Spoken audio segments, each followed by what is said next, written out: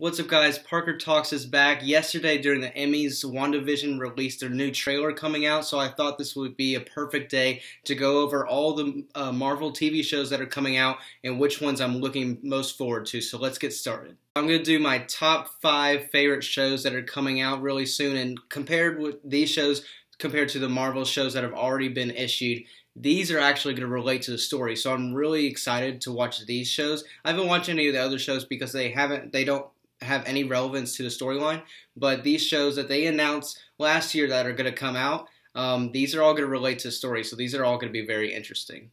So there are 3 that I'm not going to go into depth talking about, but just want to quickly mention. Moon Knight, know nothing about it. It's going to release in 2022.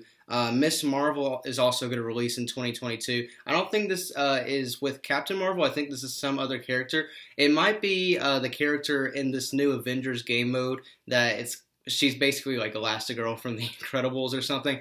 I don't know much about her, and I'm just assuming that's who Miss Marvel is. And another one is She-Hulk. They haven't even announced. That's probably going to be 2023. I know Jennifer Walters is She-Hulk. That's the character, and she's like an attorney. That's all I know about that. Maybe Bruce Banner, like the character, actor Mark Ruffalo might be in that. They have said about that, but we don't really know much about these 3 films. So coming in at number 5, I'm going to go with WandaVision, even though we've already seen the trailer. This is set to release in December of this month. Now, I'm excited for all of these shows coming out, especially because they all correlate. Kevin Feige, who is with Marvel, said they're going to correlate all these shows with the movies. I am still really excited about this film. Just the things that I'm concerned about is that, spoilers ahead, is that obviously Vision is dead, so this is going to take place in the past.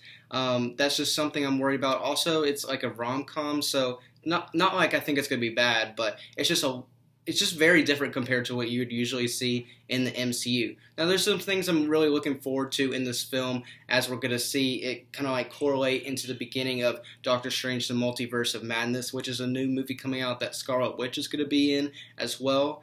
And I'm also excited to see how you're going to see the relationship between Scarlet Witch and Vision, as we didn't really see that in between Civil War and Infinity War. So when we're starting Infinity War and they're together, you're like, oh, they're together. I wonder why. So we're going to see that part. So I'm really curious about that. And yeah, I think it's going to be a solid film, I guess, in the TV shows.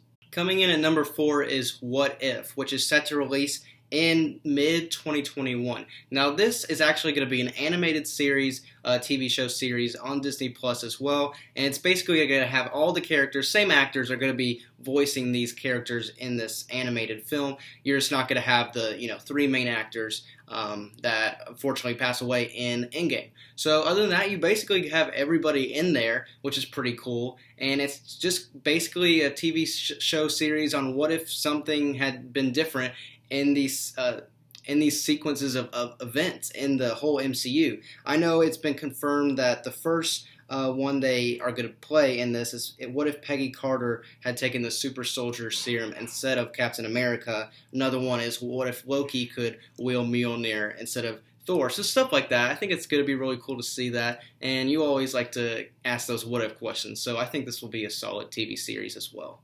Coming in at number 3 is Loki, which is set to release in early 2021. Now, you're probably asking yourself, Loki, isn't he dead? Well, if you think back in Avengers Endgame, when the Avengers go back in the Battle of New York, set in 2012, Loki, from that time in 2012, catches the Tesseract and just vanishes out of nowhere in space. So it's going to be based off of that character, Loki, that's not going to experience Thor: The Dark World, Thor: Ragnarok, or Avengers Infinity War. So it's going to be really interesting to see how Loki is going to go throughout as this basically other Loki that we have. I think it's going to be really funny.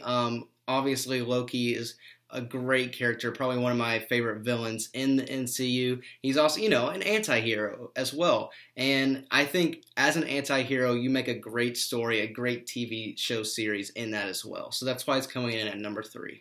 Coming in at number 2, we have Hawkeye, which is set to release in 2022. Now, of all the characters in the MCU, I think Hawkeye is one of the most underrated characters, meaning like nobody really talks about Hawkeye just compared to all these people. And I honestly thought he should have gotten a movie. I'm glad Black Widow's going to get a movie. I thought Hawkeye should get one as well, but he's going to get a TV show series, which is good enough for me. This is going to take place after Endgame, and it's going to take like most of these events in this TV show series that we know of so far is going to be about him training his daughter after Endgame. Maybe we'll see some of the like trauma or just some of the bad moments in Hawkeye's life, especially with Black Widow and what occurred at the Soul Tower in Avengers Endgame.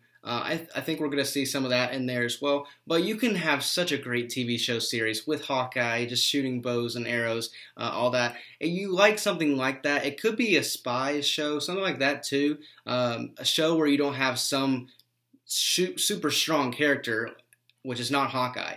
That's where you can get a good show, I think, in the MCU. But easily coming in at number 1 for me is The Falcon and the Winter Soldier, which was going to be released in 2020, but because of COVID, it's going to be released in early 2021 is what they're shooting for. So obviously, I'm excited for this TV series as we have Anthony Mackie, who is been the side character all this time, Falcon, one of the greatest side characters. He's finally going to take the role as the main character in this TV series, as we also have Sebastian Stan as Bucky Barnes in this film. Now, obviously, the Falcon has the Captain America shield now. We've already seen a little clip of this TV series with him just throwing this shield around, and that's all we've seen from this. It's definitely going to be some like spy-based TV show, which I'm really excited for, and I think the main villain is going to be based off something from Hydra, maybe like another type of Winter Soldier, something like that. We honestly don't know much about that, but I'm